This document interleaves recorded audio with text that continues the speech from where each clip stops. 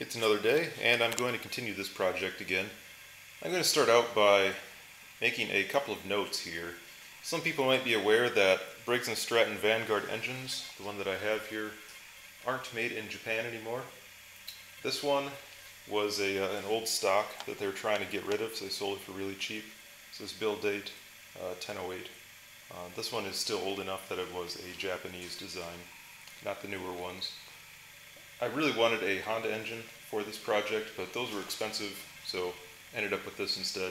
And I also wanted to mention this coupling.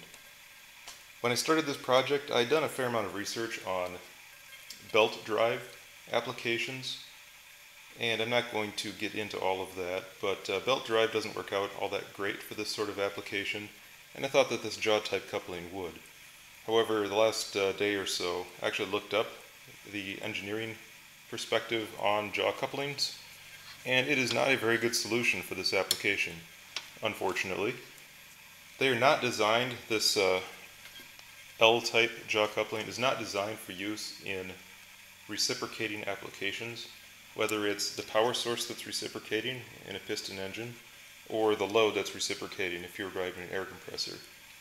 The spider in here tends to overheat, and you can get vibrations, harmonic vibrations that damage either your power source or your load. So I don't know if this is going to work very well, but I'm going to give it a try. The basic mechanical setup is done. Now it's time for the electrical portion of it. And a lot of people like to put their battery directly onto the platform that the generator is on. I don't like that approach because these things tend to vibrate a lot. I don't care how smooth the small engine you get, it's still going to have a lot of vibration compared to what a vehicle would have. And batteries are not designed for that sort of vibration. So they don't last nearly as long. They tend to drool acid all over the place, and it just gets to be really messy. So I don't want my battery on this thing. I want it somewhere nice and stable on the ground. So I'm going to set it next to this and connect and disconnect the battery each time I want to use this setup. It's important to note that an alternator like this, you cannot disconnect from a battery while it's running, or you very well may destroy your alternator. So it needs to be permanently tied. For that reason, I'm not using alligator clamps or anything. I'm using ring terminals like this. That way I can be sure to hook it up, start it up, and they won't come loose during operation. Now, some of you who subscribe may actually recognize this. These cables that I'm going to use is a Cobra Cable Kit that I had mentioned in my Cobra inverter review. There's a lengthy review on that out there, but I knew that I would get a chance to use these at some point, and that point's going to be now. They are 4-gauge cables, 10 feet long, negative and a positive, and I'm just going to use these. That allows me to put my battery bank a fair distance away from this. Now, normally, it's best to keep your cables as short as possible, especially when you're talking high currents, 100 amps or so from this. I'm planning on running it at about 80, actually. However, in this particular case, it really doesn't hurt the operation of this generator to run longer cables. And that's because the field current in this alternator is limited by the battery voltage at the output terminal. So if this alternator is outputting 15 volts, what its regulator is approximately set to, this will be able to output, we'll say 100 amps at some certain condition. Now if I tie this very directly to a battery with a nice, hard, very short, thick cable, it is going to pull the alternator output down to battery voltage. It might be 12 volts. I might be drawing 100 amps out of the battery bank. There may be 6 batteries, all in parallel, that take quite a bit of current to charge. So this will it would pull this down to, we'll say, 12 volts. And now you lost maybe about 15% of your amperage out of your alternator, because it's only putting 12 volts across that field. The rotor has the rotor generates the magnetic field, the rotating magnetic field, and it would just send 12 volts then across it, and you'd get a drop in amperage. So if I have a longer cable and I get half a voltage drop in my cable, that actually helps increase the output of this. So it improves the performance. It doesn't decrease it. So I don't really care if I have long cables for that reason.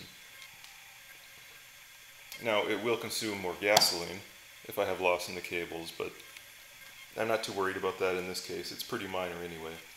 And these are 10 feet long. I don't want to cut them, so I'm just going to leave them. I'm also going to put in these fuses.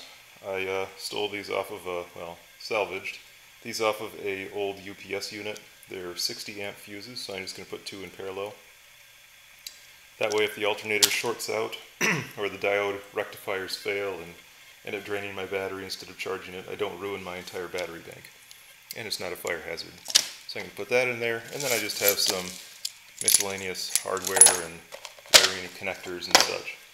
So I'm going to try to connect those up here, and we'll see what I come up with. One more note on these jaw couplings. This coupling that I got from the Epicenter, they obviously did not do their engineering work, and I would not recommend getting this one in retrospect. But this insert that they sold, this is a rubber insert, and it's only rated for up to 1,750 RPMs, so it is the improper insert for this application. Just thought I would note that, but I'm going to use it and see what happens. If you use this at too high an RPM, you get a risk of overheating, and it can actually melt. But we'll see what happens when I fire it up. Here's the largely completed wiring. I need to secure things down a little bit better to make this permanent, but this is good enough for testing. So I actually fused the ground just because it worked out better on this one. I'm not going to be setting this in a vehicle where it may contact the chassis or anything, so that'll work just as well as fusing positive. Have them hooked up to these 4-gauge cables through whatever these are called. The negative goes through the fuses to this connector and out. Positive just comes straight out the alternator. What's more interesting is this connection terminal back here. There's a 1 and a 2 on a 3-wire alternator. The reference terminal, you could wire all the way out to your battery, but in this case, this alternator is set at too high voltage anyway, so I would like some voltage drop in the cables. That would actually be beneficial, so I'm leaving it open. If you leave it open, it just internally references the output terminal. The number 2 terminal has to be connected to some sort of electrical source in order to power the field. So I have that connected up to a momentary switch. And I can just push this to turn on the alternator. So basically I start the engine, it won't be generating, I push the switch, and then it'll be generating. As long as the engine remains on, it will grab its field power from the output of the alternator, so you don't need a connection. As soon as the engine shuts off, runs out of fuel, if it's unattended, that sort of thing, then the field will shut down, as long as this is a momentary switch. That's why I chose to use momentary instead of a toggle switch. Because if you use a toggle switch and the engine quits, then it starts draining your battery. Now you can connect a resistor or something up in here.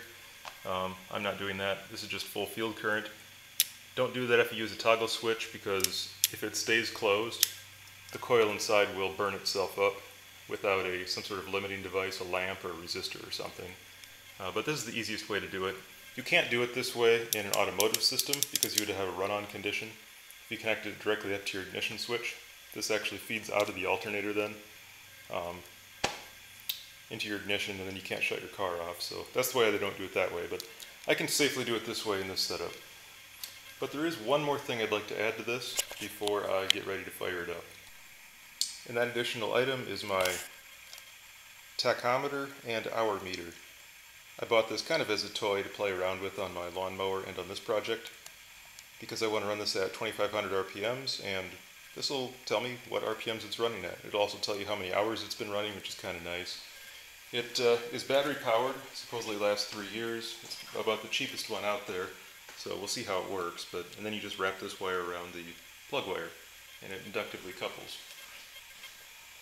And that's the basic setup that I have. Certainly not too fancy, and it's somewhat temporary. I'll have to tie this stuff down better eventually if I like this setup and if it works. But, oh, and then one more thing up here. It does have an adjustment screw in this engine, so you can change the maximum throttle setting pretty easily just by turning the screw in and out. So the tach is also nice for that. I can set it so that full speed is 2,500 RPMs instead of 3,600, how it's probably set now.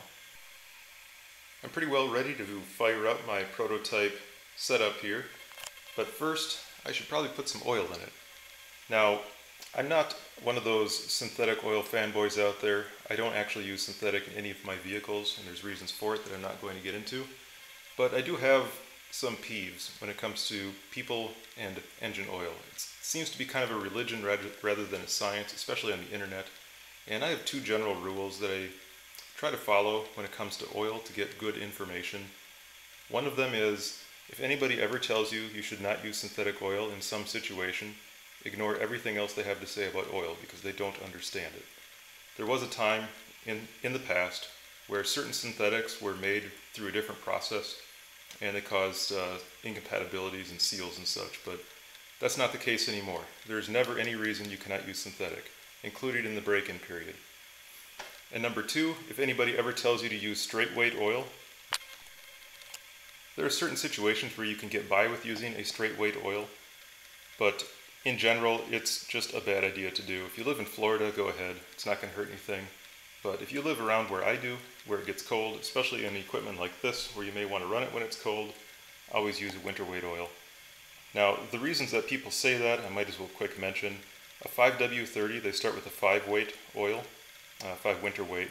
The actual number scales on this one and this one are different. But they start with a lighter base stock, and they put in viscosity improvers, so that when it gets hot, you have the appropriate viscosity, otherwise it would be way too thin. 10W30 actually does lubricate better in engines that run hot. But my recommendation is just don't use this in an air-cooled engine. Don't use a regular oil. Use synthetic because they run hotter. If you use synthetic, you can use basically any weight you want. I would recommend against 0W, but anything else is just fine. So I can use this, however, because I'm going to be draining the oil on a short drain interval the first time, I'm not going to waste my money. I'm just going to put in cheap oil. And after that, then I'll start using synthetic in it. I think this one takes 1.5 quarts, something like that. Quite a bit more than most others because it is a commercial engine. But I'll put oil in it and a little bit of gas, and we'll see what happens when I fire it up. One more note on straight weight oils, ones that don't have a W in them. Another reason that some people say to use those is because they have a different additive package, and that is usually true. This here, you can see that it is API service grade SN. A lot of times they're not an API grade, so they can put whatever they want in them, including nothing, and that's really bad. So just make sure that you get good oil. Make sure that it has an API service rating on it, and you'll be fine. I was quick looking through the manual to see approximately how much oil this engine was going to take, and I noticed that they had some pretty good notes on engine oil. Use a high quality detergent oil classified by API as such or higher, and they also mentioned that you can buy Briggs & Stratton 30 weight in API grade, which is interesting, more on that later. Synthetic oil is an acceptable oil at all temperatures, however it does not change required oil change intervals. That's for warranty purposes. It actually does last longer, but they just want to make sure you change your oil. Air-cooled engines run hotter than automotive engines. The use of non-synthetic multi-viscosity oils, 5 or 10 for example, in temperatures above 40 C will result in higher than normal oil consumption, and check the oil level more frequently. So they say that, yeah, you can use it, but the oil won't last as long. And that's true. That's why I say just use synthetic. It's the best oil for air-cooled engines. Straight weight 30 oil, if used below 40 Fahrenheit, will result in hard starting and possible engine bore damage due to inadequate lubrication. So why the heck would you use it? Just buy synthetic.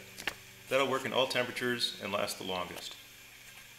And down here, my engine actually takes 0.7 liters, so it's a little bit less oil than I was thinking.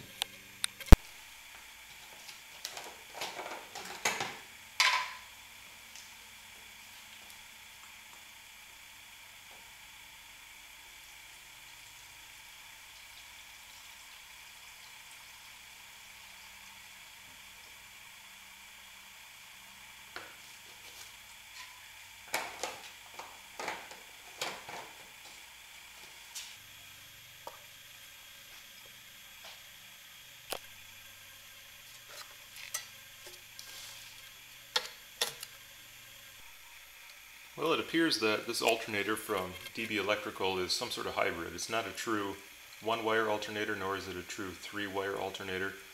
On a standard Delco Remy 3-wire alternator, if you turn the switch on and keep it there, it will send full field current through the field windings and eventually burn it up if the engine isn't running, if the fan's not turning.